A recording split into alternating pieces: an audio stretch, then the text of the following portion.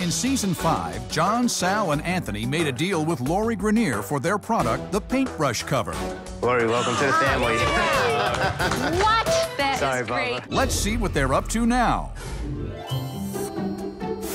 When I made my deal, I told them I work with lightning speed. There it is. And I kept my promise. I got them into 2,000 Home Depot stores just like that. Remember this thing? I do remember this thing. One of the first things I said to the guys was, we've got to change the packaging. We made it a bolder color. We changed the graphics completely. It's really important that your packaging pops, that people walk by, they stop, and they buy it. Not only are we in Home Depot nationwide, we're everywhere we need to be. Lori's been instrumental in helping us land deals with all the major retailers, including Ace Hardware and Sherwin-Williams. All our retailers combined, we're in over 14,000 stores nationwide. I think we need to go talk some more business. Sounds good to me. Before Shark Tank, our business had done $35,000 in sales. In 9 months, we've done $1.5 million, with another $1 million to come in the next 3 months.